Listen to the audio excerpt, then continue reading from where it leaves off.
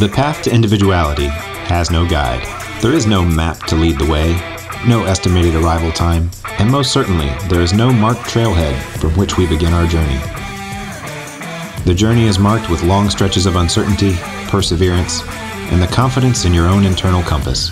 The trail is known for its sharp switchbacks, the need to stay nimble, to pivot, to nurture adaptation, innovation, and cooperation with the individuals and influences that will nudge you in the right direction, that will test your mettle, that will forge ahead to give you a glimpse over the ever-approaching horizon.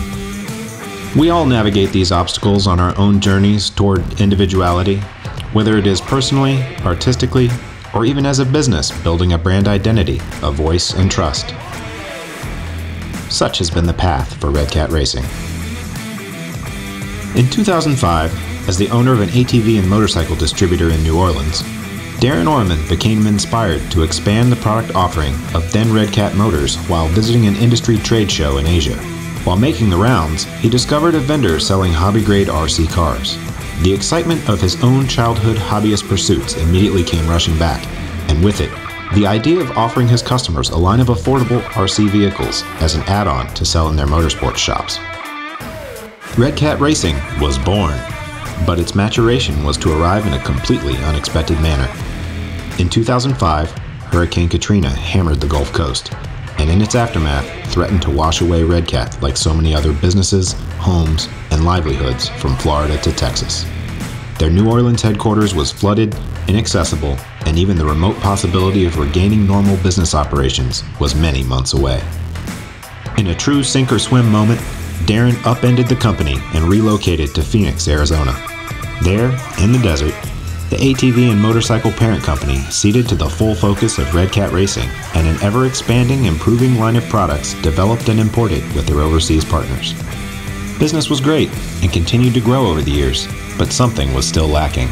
While the design of the cars overseas was good, and the team in Phoenix was able to make incremental changes to improve performance and value, the designs were still not their own.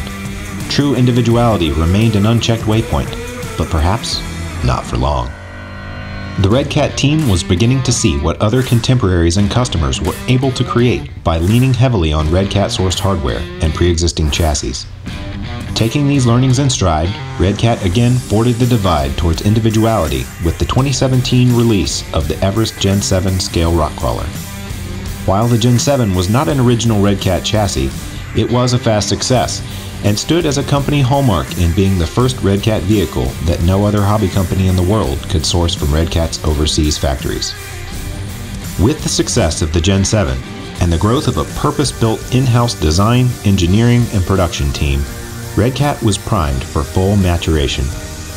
Using leading-edge design and rapid prototyping technologies, Redcat has finally distilled nearly 15 years of evolution and refinement into its first fully original vehicle, designed and developed in the USA.